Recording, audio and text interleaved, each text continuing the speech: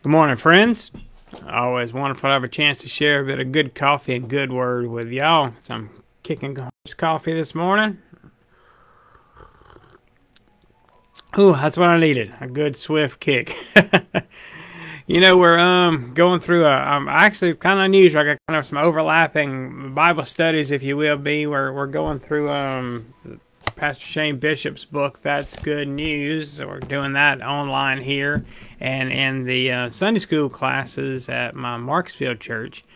And at the Bunkie Church, we're doing a study on Wednesday nights of I Am a Church Member, the book by my friend Tom Rayner. But there's an overlap between them because they kind of mentioned last night in the membership class, and it was open up old members, new members, whether you've been in the church 5 minutes or 50 years. And I asked the question. I said, well, what does it mean to be a member, or actually to be a participating member, or a functional member? I think was the term that we used in there. And they said, well, a functioning member, they attend, they show up, they participate in worship services. They pay attention during the service. They kept bringing these different things, and and finally someone was like, when they tithe. I'm like, okay. But I asked them, I said, all these things you're doing, I said, all of those things are things within the church and within the building. What are the things that show a functional church member that are outside of the church building? Because they've been kind of looking at, I've been focusing on the Great Commission and on evangelism for so many months now, and I'm like, that's part of it. That's a huge part of it. Actually, that's what we're called to do. That's what I've told them. I'd be happy to stand in the pulpit and see 10 people in the whole congregation, because I knew that everyone else was out witnessing or sharing the word of God with someone, doing the things that we're told to do in the Great Commission. And I said, so they are overlapping the church membership and the responsibility of evangelism.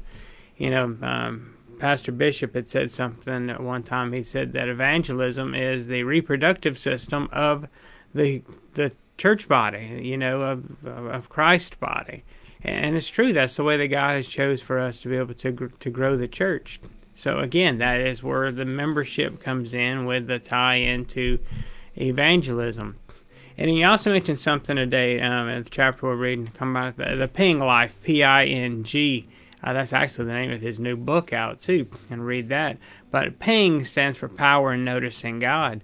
And it's that looking and finding and seeing God in those opportunities that we may not have originally noticed. And that power in noticing God, it's not just noticing the things that God has put in front of you, those God moments we call them, but it's also being acutely aware of the timing that God has placed for us. Power in knowing God and knowing God's timing, and in knowing what to say. Somebody said, well, I don't know what to say. Well, Acts 1:8 is the scripture I want us to look at today. And Acts 1:8 is one where God tells us, he says, go ye and go ye, you will, I'm sorry. He stresses you will. It says you will be my witnesses. And it says you will receive power. And that's what comes in the Holy Spirit. And if you begin to read what Jesus tells us about the Holy Spirit, he says that the Holy Spirit will give you power, will give you boldness, but it also says he will recall to your mind those things which you have seen and heard. So that's how all of that works in.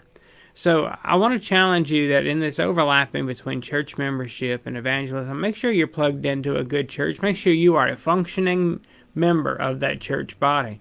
If you don't have a church to call home, I'd challenge you to find us at Marksville Methodist in Marksville, or at the Sanctuary Church there in Bunkie. We would love to have you there with us. We'd love to have you join in with our Bible studies.